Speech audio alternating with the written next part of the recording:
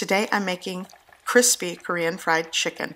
I'm also going to be making the sweet and spicy sauce to go along with it, but just by itself, it's going to be good.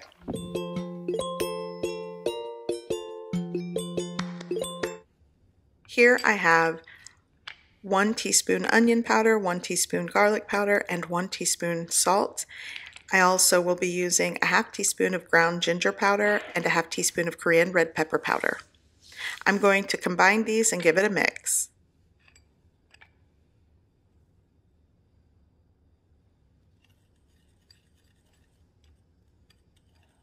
Today I'm working with 2 pounds of chicken legs.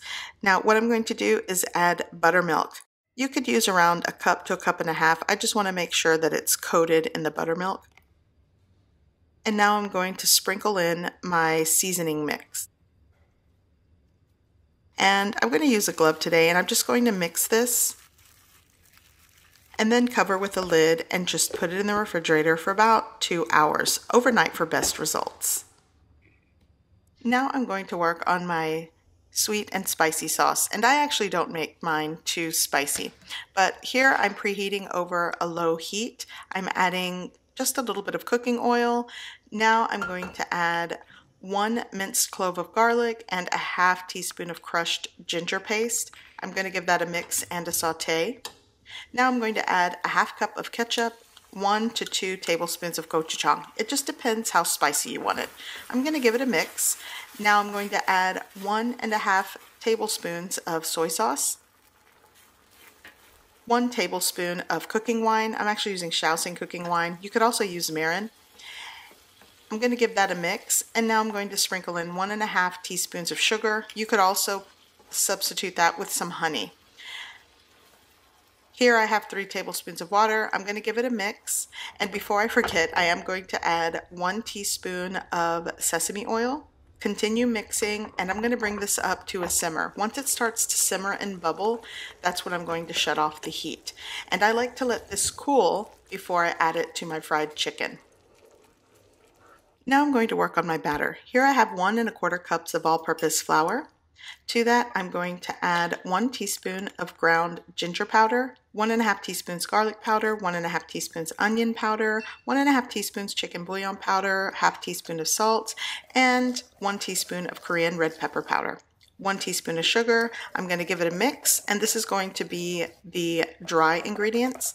Now I'm going to start with 3/4 cup of mineral water and then add until the mixture is pancake batter consistency, just like this.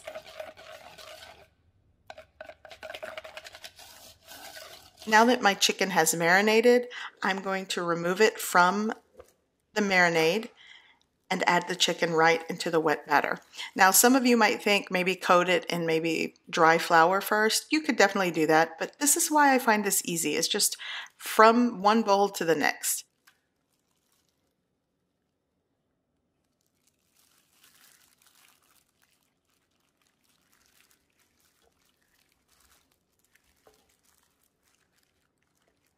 Now that it's coated in the batter, I'm going to place it in preheated oil. I've preheated it to around 365 degrees Fahrenheit, and I'm going to cook the larger pieces for a little bit longer, but the cook time does vary. So I'm going to double fry this. So for the first fry, I'm going to let it cook for around 10 to 12 minutes.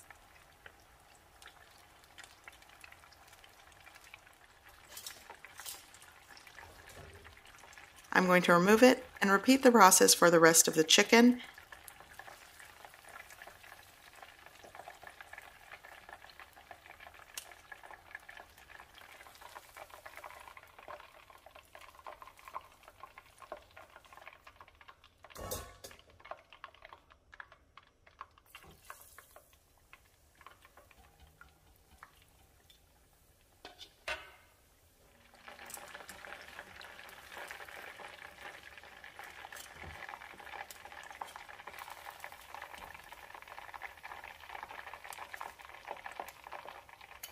Now for the double fry, I'm going to put the chicken back into the fry oil once it's heated again and let that continue cooking for another 5 minutes or until the chicken is a deep golden brown color and cooked through.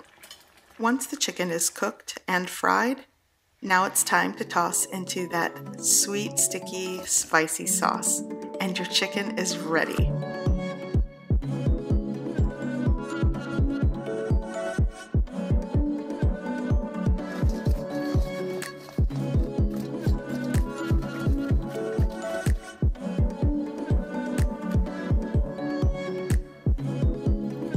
I hope you give this recipe a try. I hope you like it, and thanks for watching.